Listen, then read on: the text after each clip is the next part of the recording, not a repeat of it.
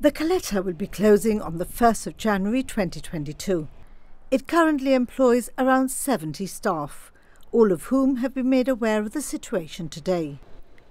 Speaking to GBC, Director Bruno Callahan described the changes as bittersweet, recalling that his grandfather had opened what was then the Caleta Palace in 1964, with the hotel run as a family business ever since.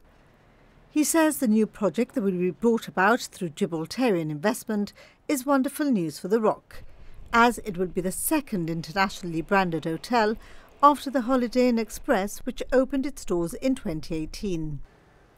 Mr. Callahan added there's definitely a market for new hotels, with the local Holiday Inn Express, the first hotel to be built on the Rock since 1971, doing well against the competition last year and receiving an award for Best Property in Europe 2020.